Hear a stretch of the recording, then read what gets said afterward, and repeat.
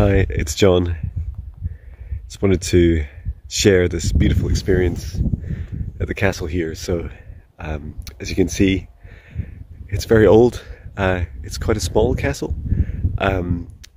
Castle Crichton. It was built 1400s, and it's such a beautiful experience here.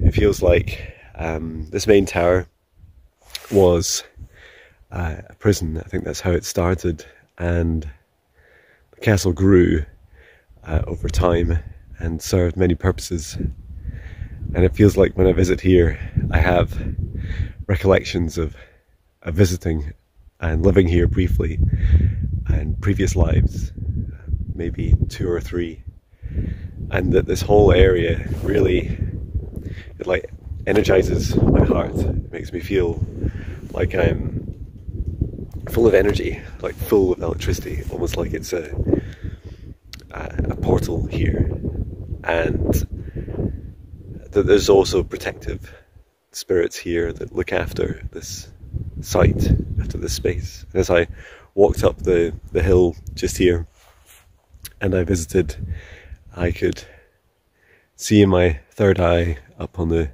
tops of these, top of the building, about 5 or 6 white light beings who were protectors of this portal, this energy space, and they were saying hello and sending love, which is super beautiful. There is something very empowering and energizing about this site. It's very tangible, and yet we're very close to the city of Edinburgh, which is quite ironic that it's such a stunning location. So yeah, I just wanted to share how I feel. It's so beautiful. This is the second weekend we've camped here. A very windy night last night, but very calm today, very peaceful and very still. And in meditation, I had this recollection of being able to step into any living thing's sight, to travel anywhere in the universe, like through kind of astral projection, and being able to connect into their souls, into their spirits, and see what they're experiencing in that moment in time, at any time.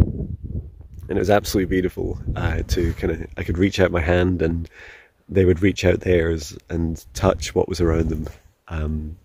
This beautiful gift of sight and being able to travel anywhere in the universe. And there's something about this location that brings that back to me. So yes, it's a journey of discovery and rediscovery, and I just wanted to share this with you and give you an update on how it's going here. Apologies for my very dry and puffy face. Whenever I sleep in our motorhome, the heating is very dry, so I always feel like a kind of raisin when I wake up in the morning. So it doesn't matter how much water I drink. But luckily Scotland is a very wet place a lot of the time, so that's awesome. It self-corrects very quickly. So thank you for watching. Sending my love from Castle Crichton. I love you.